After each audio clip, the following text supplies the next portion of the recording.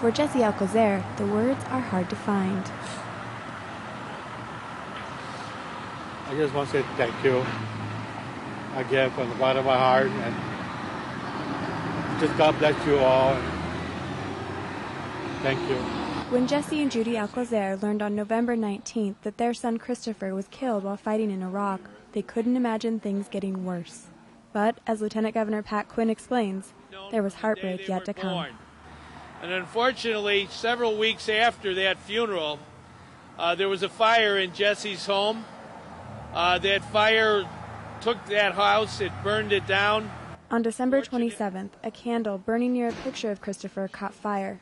The Alcocers survived the blaze unharmed, and Elmhurst firefighters were able to save Christopher's medals and the flag that was draped over his coffin. But everything else was lost.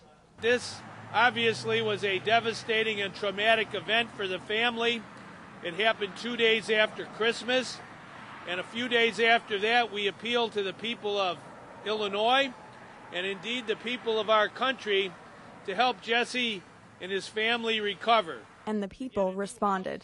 Letter after letter, bin after bin, came from the people of America. More than $400,000 poured into an account Quinn set up for donations. It's quite an inspiring story.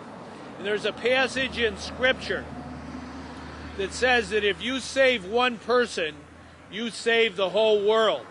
And I think the people of our state, Illinois, the land of Lincoln, and the people of the United States of America can be very proud of what we've done. The money was enough to purchase and remodel this new home in Elmhurst, not far from where the Alcocers' old house used to stand. I'm just like a little kid. I just opened my Christmas present and I got a nice home. And there was yet another gift in store for the Alcocer family.